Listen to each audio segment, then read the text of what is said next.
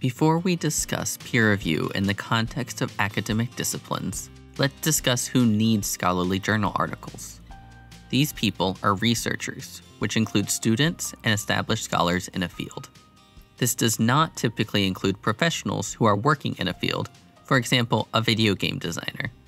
Professionals usually rely on different types of information to stay current and informed. Let's review each broad academic discipline and how peer review generally fits in with each. Let's examine the arts. In the arts, we have the fields of music, theater, fine arts, and film.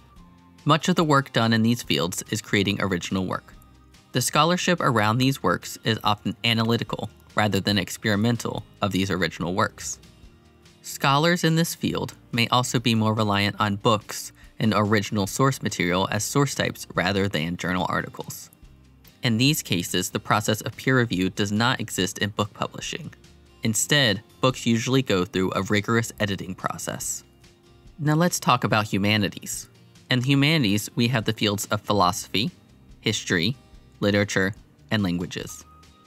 Much like the arts, scholarship is often analytical and theoretical rather than experimental. Primary sources and books are important source types for conducting research.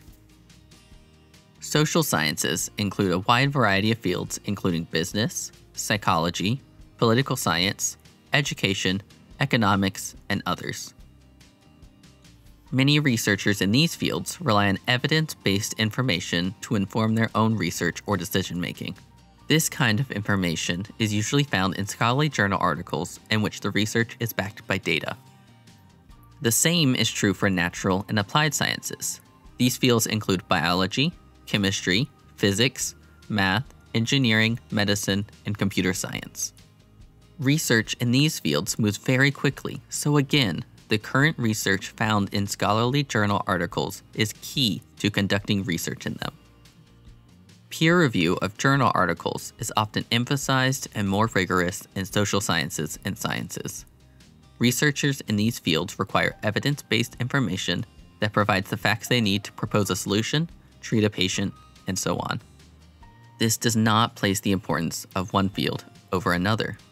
In fact, research can be multidisciplinary, meaning it involves research from people in various fields to inform answers and solutions to questions asked in scholarship.